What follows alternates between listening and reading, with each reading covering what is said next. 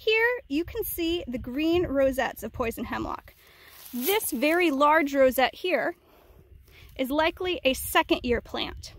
These are the plants that will get bigger as spring goes on and will end up shooting up a flowering stem that will flower, produce seed, and then die. These are the really important ones to control this year. As you can see, an individual leaf can be quite large, and they will get larger.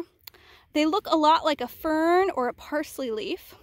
And you'll notice that I'm only handling this wearing gloves, because even though poison hemlock is mostly just toxic if ingested, it's a good idea to avoid contact with any of the chemicals that can cause those effects. If you do pull back some of the leaves, you can see here at the base of the leaf that there's some purple splotches and coloration. That won't always be present, but if you do find that, you can be certain that this is a poison hemlock rosette and not something else. For the most part, this time of year, other similar looking plants like Queen Anne's lace are not green and growing quite yet. Queen Anne's lace in particular will also usually have hairs present on the leaves and the leaf stems.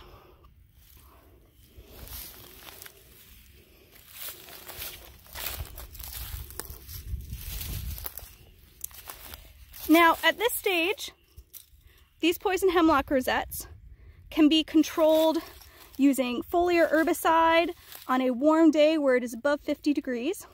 They can also be removed manually.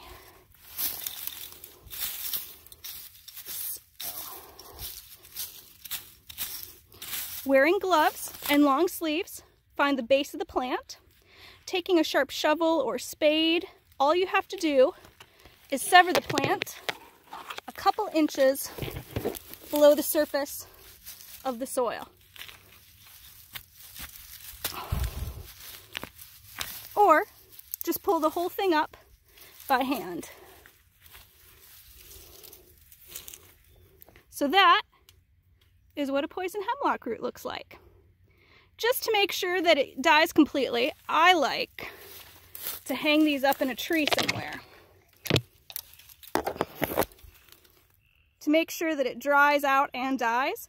But you can also throw it in a trash bag, burn pile, any of those will also work.